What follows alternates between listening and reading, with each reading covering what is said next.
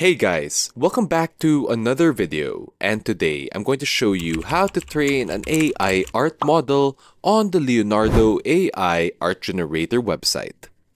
So on your favorite web browser, go to the Leonardo AI website, and on the left hand side, choose Training and Datasets. And the first thing we want to do is to create a new dataset. So go ahead and click on Create New Dataset.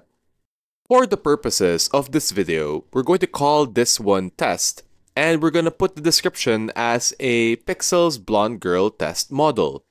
Once you've inputted the details, let's create this dataset. Once you've created your dataset, first thing you have to do is to select the image you wish to train your AI model on. Now, once you've uploaded an image of your choice, on the right-hand side, you want to choose the button that says Train Model to start training the AI on the image that you uploaded. Here, we can see a list of all the different training settings that we can have the AI use to train itself on the image we've uploaded. Here, we can set the model name, the resolution to be trained in, and a quick model description. The most important part is actually the instance prompt, since it'll use this prompt in order to train itself with the images that you uploaded. For now, we're going to pick the prompt Pixel Girl, and when you're happy with all the settings, go ahead and click on Start Training to start the model training program. Training an AI model will take a good amount of time, so we will get an email once it's completed, and we'll all just have to wait a little patiently.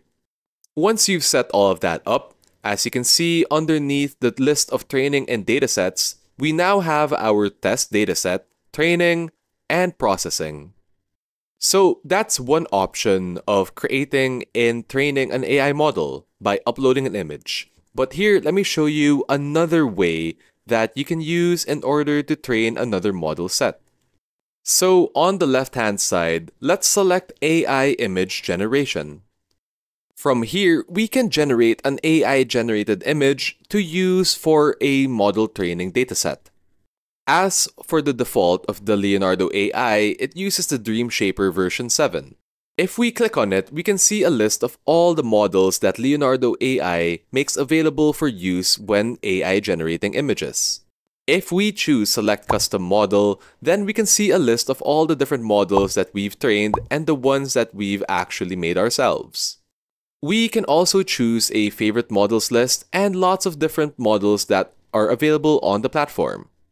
Here, we can generate with the selected model, which is XQXL 0.9, and with the prompt Pixel Girl, it'll show you all the pixel girls in white dresses and a white background that we've AI generated. Another way that we can use to make images for our datasets is to use Canva.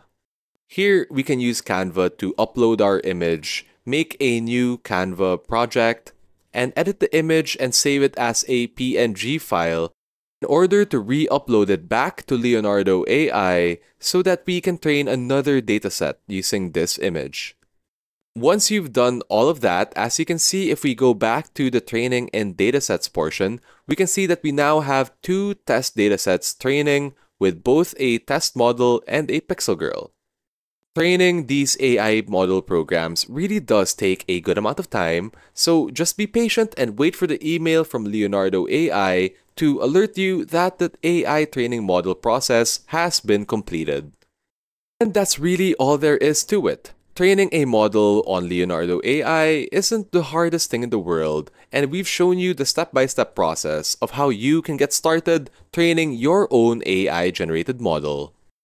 Thanks so much for watching, guys, and if you have any other questions or concerns, feel free to leave them down in a comment below.